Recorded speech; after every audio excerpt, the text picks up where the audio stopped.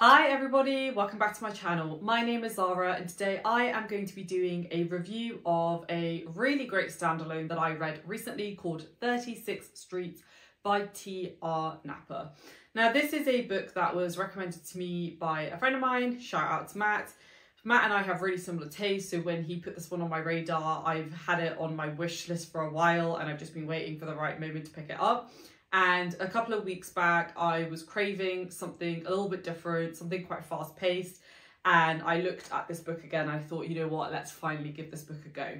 So I bought it, I read it in a couple of days, and I want to tell you about it because I think a lot of you will really enjoy it. Now let's go into what this book is about. Now firstly, this book is an urban fantasy set in a fantasy version of Vietnam. We are based in Hanoi and there is an area in Hanoi called the 36 Streets. It's a very densely packed part of Hanoi. There's lots of stalls, very narrow streets, little alleyways. It actually reminds me of a lot of European cities in a way where, you know, you have the really kind of tight little roads and you have the little pathways and everybody's kind of squashed together.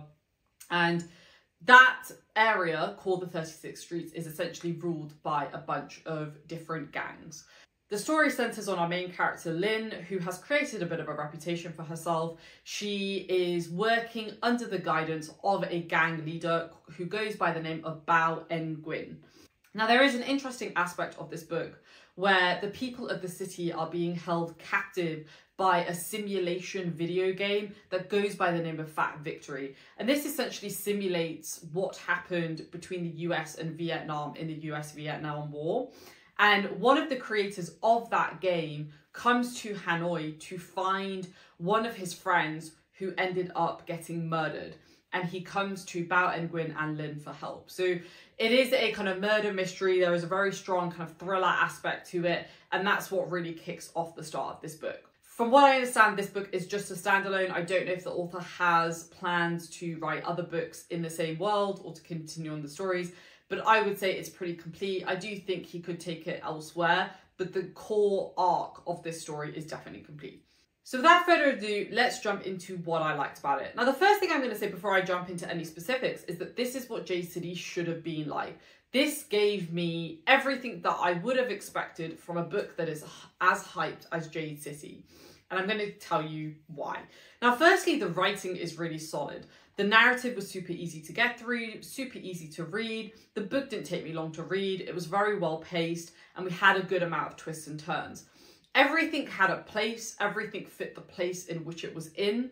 And even though it's a very action-packed book, there are still quiet moments between the characters and with the main character herself to balance out these really intense moments. So the events that are sequenced throughout the book are sequenced really well. It doesn't feel disjointed. It feels like a collective narrative.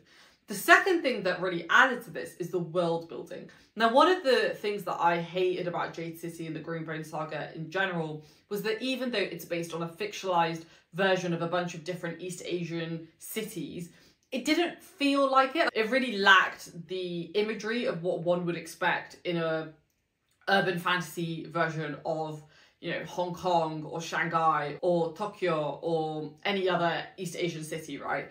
It just did not feel distinct. Whereas in this one, Hanoi feels like a character in itself. It's grimy, it's dirty, there's a lot happening. You can feel the sense of claustrophobia in this very busy, very happening place. And it's not surprising to me that the author spent a bunch of time in Vietnam because you can tell that he's really captured it and he's really taken the time to carve out Hanoi as this really intriguing place, especially for somebody who has never been there. The next thing that I really like is the thematic work. Now, you'll notice that I haven't talked about characters yet, and I'll come on to characters in a second. Don't worry, I haven't missed them out. But there are certain things that I was very neutral about in regards to this book, and characters is one of those things. So I will come on to that towards the end. But the thematic work was really interesting. Now, one of the really cool things about our main character, Lynn, is that she is mixed race. She is half Australian and half Vietnamese. And so there is this constant sense that she is grappling with this, with her identity and trying to figure out who she is. Is she Australian? Is she Vietnamese? Is she somewhere in the middle? What does that actually mean for her? as she lives her daily life. What does it mean to grapple with one's own cultural identity, especially when you don't really feel like you belong to either? I thought that was really interesting and something that I definitely personally very much identify with. The other thematic work that I thought was really compelling was questions around like memory. So there's a lot of sci-fi, cyberpunky elements to this book that I should have mentioned right at the start. I don't typically enjoy cyberpunk because I just think it's done really badly in general, but the cyberpunk elements in this book worked really, really, really well. And one of the things is that the characters have like augmented memories as well. And so there is this kind of backdrop of what is memory and what happens when you alter someone's memory. Like, does that make a new memory? Is that ever really an original memory? Like, all of these different questions that I thought was quite cool. And then the other aspect of that was I mentioned the video game aspect of it and the kind of simulation of war.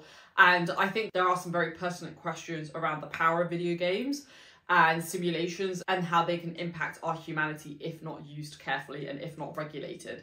Simulation is a very powerful tool, often used in the military, and I actually have experience of this at my first company because we were a company that employed simulation to help certain organizations to create very realistic experiences to kind of mimic the conditions, essentially, to test people and how they would react in those situations. So I'm very aware of that topic, and it's something that I've thought about a lot, especially when I was at my first company. So it brought up some really interesting questions again. Now onto the things that were, I wouldn't say bad, I would just say I was very neutral on, and there was one key aspect of that, and that was the characters. I think for me, the real strength of this book is everything that's happening outside of the characters.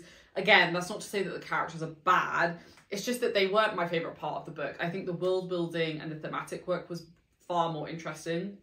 I think the characters are really just vehicles in which the story is told. Naturally, that's what characters are there for. But they were okay. Like, they were okay. I'm going to talk about our main character, Lynn. The thing that I found very jarring about Lynn is that I really enjoyed her POV at the start. We only follow her perspective, and I really enjoyed it at the start. She's a very ignorant person, and I actually like reading that, and I like reading to see how a character grows from an ignorant person to somebody who's much more accepting and much more open to different experiences and different types of people. But we never really get that with Lynn. She's very judgmental, and she never changes. Like, she stays judgmental, and I don't really understand why, especially because she's mixed race and she's had a lot of people judging her. I would have expected somebody like her to become very cognizant of her own lack of awareness, maybe, and I don't know how else to frame it, but her own lack of awareness, and in fact turn that on its head and be somebody who's very accepting of other people.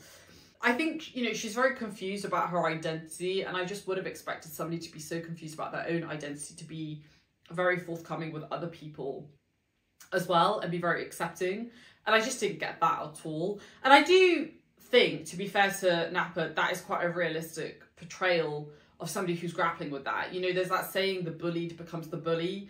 I feel like you could kind of emulate that to some extent in this case. You know, the ignorant, the one who has been judged is now being the judge, and I just don't know if I personally like that choice that the author made. I just would have liked to have seen her open up her world a little bit by the end of the book, and I just don't really feel like we got that. I think what would have been interesting is if this had been like a duology. Again, I don't know if that's the author's intent to keep it a standalone, but I think it would have been really good as a duology where we could have really got to know Lynn, because I felt like a lot of her insights were quite surface level, and I was just waiting for that layer deeper, and we never really got it. So that was kind of one of my gripes. There is this cast of secondary characters as well, and my favourite one was definitely Bao and Gwyn. I actually would have really liked a book about him and about his kind of rise to power. I also do really like the wise teacher trope helping the student. I just love that trope, and I just would have liked more time with him. We just didn't get enough time with him, to be honest. The other characters were fine. Like, I don't feel like many of them were that distinct. I think, you know, I'm pretty neutral on them. I don't think there were any bad characters per se. I just feel like we were missing a layer, and I think another book could have helped pad that out a little bit. I gave this book a 4 stars. I really enjoyed it. I had a really fun time with it. I think if you're looking for a standalone, which is really fast paced, has a really compelling world, has some really interesting thematic questions, and has decent characters, then this is the book for you. We all read long series, big chunky fantasy books, and sometimes we just want something that we can get through. It's only about 350 pages. It's a no-brainer for me. I know a lot of you who watch my channel who like grimdark and darker fantasy, you like action, you like adventure, you'll really love this book. A lot of you who like Jade City, I think, would really love this book. The only thing I will say is that it is quite dark. I wouldn't say it's super dark. Like, I think it's more on the vanilla side of dark. Like, if I had to rank the darkness from 1 to 10, 10 being extremely dark and 1 being like very, very light on the dark side, I would say it's probably like a 3. So I think even if you're somebody who doesn't like grimdark, you would really like this book. But even if you are somebody who likes grimdark, I think you will also really like this book. So I think it has pretty wide appeal. So if you are looking for a short, fast-paced read, this is definitely the one for you. I haven't seen anybody talk about this book. So if you have read this book, let me know down below, because I'd love to talk about it with you. And if you haven't and you have any questions, also let me know, because I'm happy to answer them. Thanks for watching, Rogues. If you like this video, please give it a thumbs up, and I'll see you in the next one. Bye.